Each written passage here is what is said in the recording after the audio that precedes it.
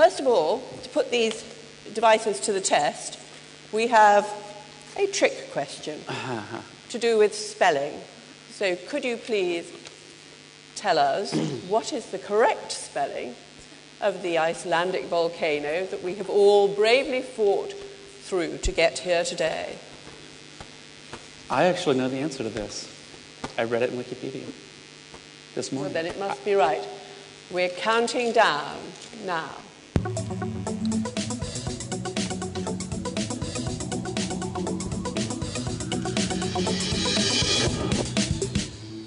Stop. Okay, Woo. Who got it right? Lots of people. 63%. And 23% don't care because they've beaten it. Well, thank you very much. Now you've had your practice run, we've got a serious question for you. Which of the following technologies will have the biggest impact on the future of communication? Would you vote now?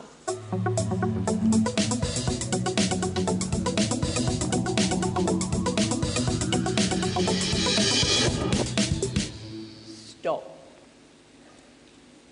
Okay, well, by a short head, social media. They were in the right place to be talking about that. Mobile, 34%. Looks as if videos pretty much had it, 7%. And behavioural targeting, 8%. Data exchanges, 8%. And broadband, well, that's the end of broadband, 4%. Jimmy, what do you make of those? That's very interesting. I think I would have answered slightly differently. But it's a very broad question. So I think that the way I would answer the question is to break it down by sector, break it down by region. So I would have made the argument that it's broadband that's going to have the biggest impact, but it's broadband in the developing world. Yep. The reason probably most people didn't pick broadband is we've all got broadband. So we take it for granted. It's taken for granted. What we don't yet realize or recognize is what's going to happen with our communication, with our culture, as the next billion people come online. So Africa, India, China. And we're going to hear from them a lot more, and we're going to hear from people we never heard from before. I think, both with music, video, written word, it's going to have a huge impact. Will it always be a force for good? No, not always. But that's such is the nature of communication in general. I think that there is no question that we will see both some fabulous, wonderful, amazing revolutions where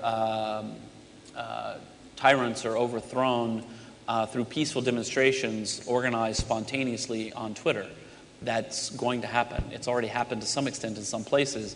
We're also going to see some riots start through misinformation that comes over Twitter, and some panics caused because people didn't pause to stop to find out if it's true or not. So any kind of communication, obviously, is going to have all kinds of different impacts. Yes, I suppose if everybody can turn up at a certain place to dance on a station platform or whatever, they could equally turn up. Yeah, and we've seen some very strange things in China, actually, so far, of message boards, very large popular message boards, deciding that some person had done some wrong, and then literally thousands of people harass that person. It's really quite unpleasant. Very frightening. Right. Can we have some questions from the audience, please? Down here, thank you. Do we have some microphones about the place? Yep. Yes. Coming. Oh, yeah. No, try using your pad. There's a microphone function on there. That's too high tech. That's okay, patience. I can do with the exercise. Okay, thank you.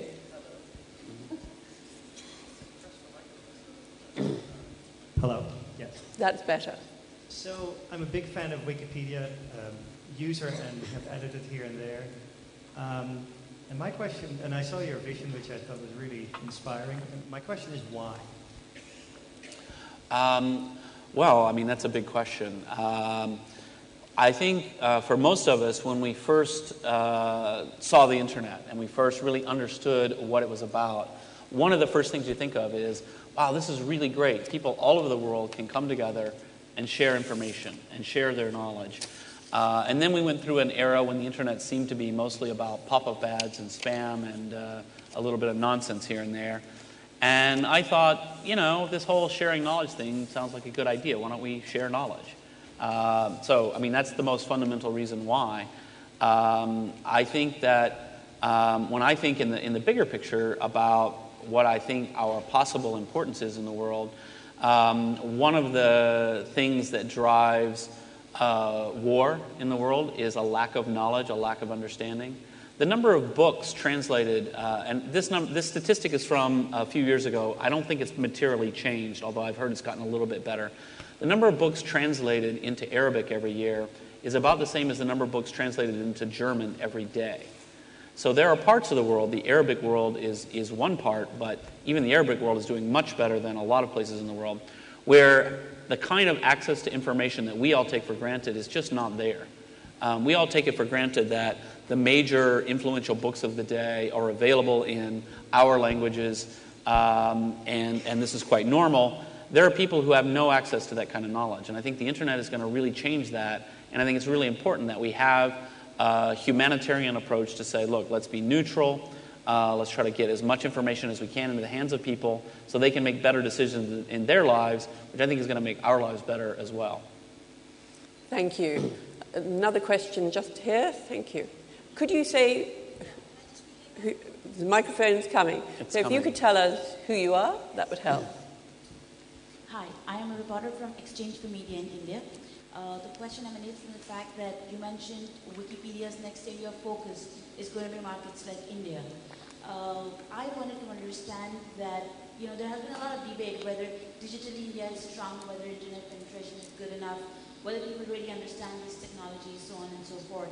So one, your take on that, and second, what are you doing in terms of efforts to grow in these markets, like you said you are? Right. So I'll speak specifically about the Indian market. So in India, we're very popular. I think we're the 9th most popular website, something like this. And a significant portion of our traffic from India, of course, is in English. The vast majority of people who have computers are English speakers and can function in English. However, we also have many projects in the Indian languages. Bengali's pretty big, Hindi is big. It's a whole group of languages there with a really passionate communities who are avidly working on those things. So what are some of the challenges for us in India? Many people in India have keyboard entry problems. Those have gotten better over time. The ability to write on an English keyboard in Hindi, it's not easy. And a lot of people in the past didn't even know how to do it. And so now that's beginning to change. And so one of the things that we're looking at is usability, just simple usability. When people come to Wikipedia in various languages, do they have the software they need? How can we help them get the software they need in order to be able to edit in a comfortable way? What can we change about the website? So we're starting to put some resources towards that. We just got our first board member from India. So Bishakha Datta is a filmmaker from Delhi. And she's just joined the board. We're hoping that she'll give us more. I mean, it's been pretty pathetic, actually, that of our board members, I'm like the India expert because I've been there 8 times, right?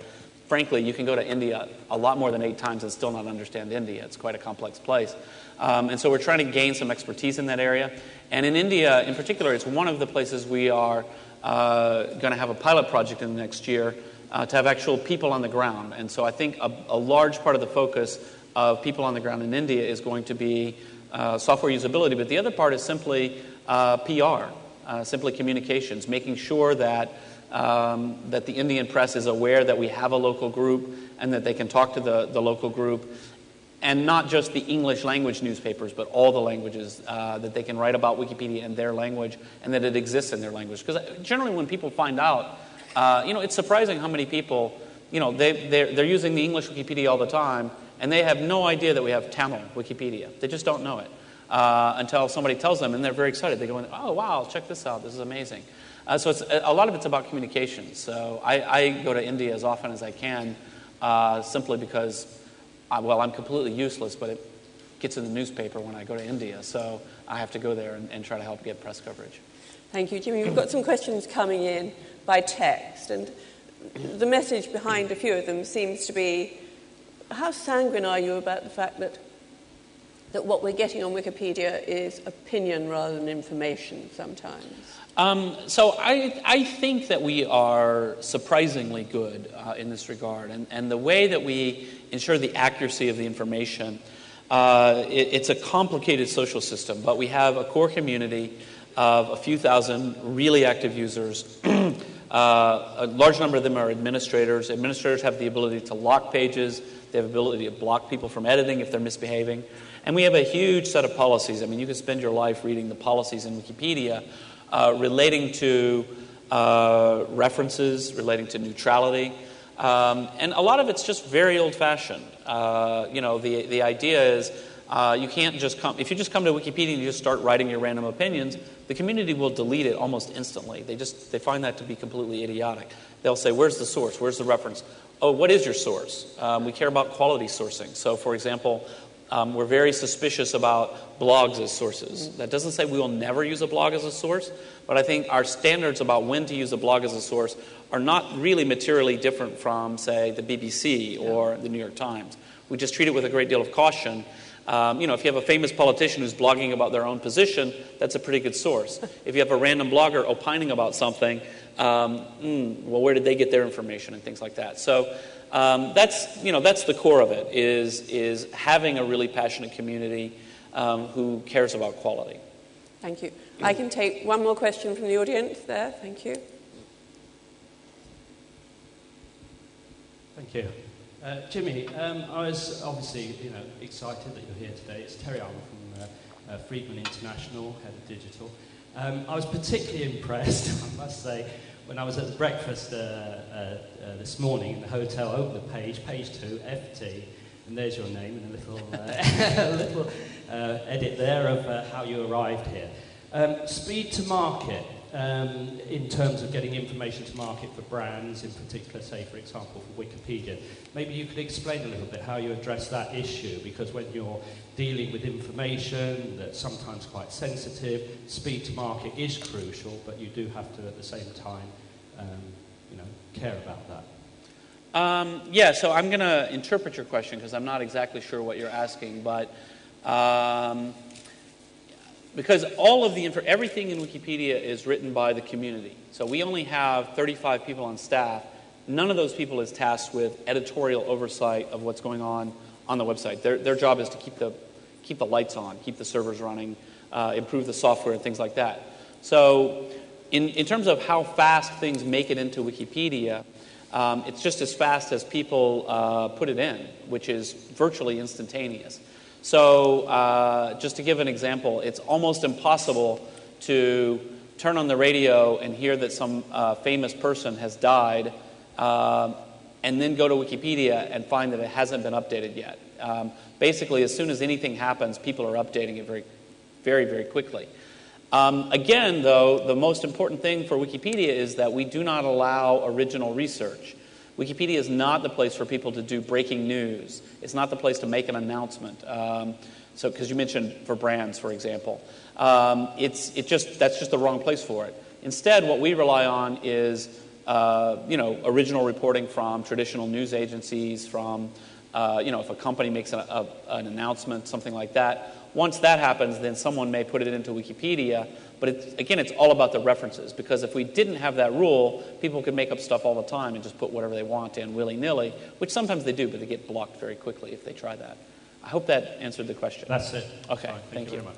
Thank you very much, Jimmy. And on behalf of you all, I'd like to thank Jimmy Wales for, first of all, making the pilgrimage to get here and then talking so animatedly to us. It's been great. Thanks. I hope you'll stay around for the rest of the session. Yes, thank you. Thank you, Jimmy. Very good. Thanks.